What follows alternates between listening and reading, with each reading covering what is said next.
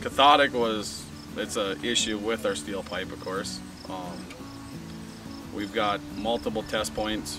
We've got test points that are curbside. We've got test points at houses. So our curb ones right now are currently our piece of PVC with a cap on it with two wires coming up and wing nutted together.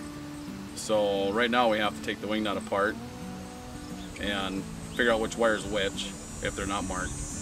Check the cathodic across to make sure the anode's good and stuff. So 2 years ago we were at the MinOps conference, and in the Copperhead booth we ran across these switchable lids, and they were at that point they were just for water and wastewater, and they were coming down the road for the gas side. So I said I wanted them as soon as it came in because we had a use for them in our cathodic system. We started installing them now.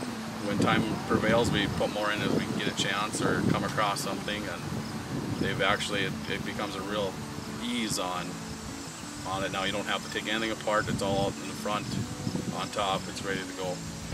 You can hook on, check your cathodic. You can open the switch, and that's just like taking your wires apart from the wing nut.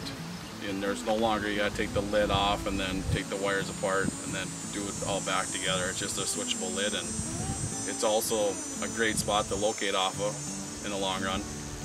If you're out in the open or along the roadside, you can hook onto it quick and open it, and you actually have a ground there at the same point for your locator, so it works pretty slick. Our state inspectors are really impressed with this technology advancement, and where we're going with it as a small town, just trying to stay on top of it, and they're really impressed with the Copperhead product.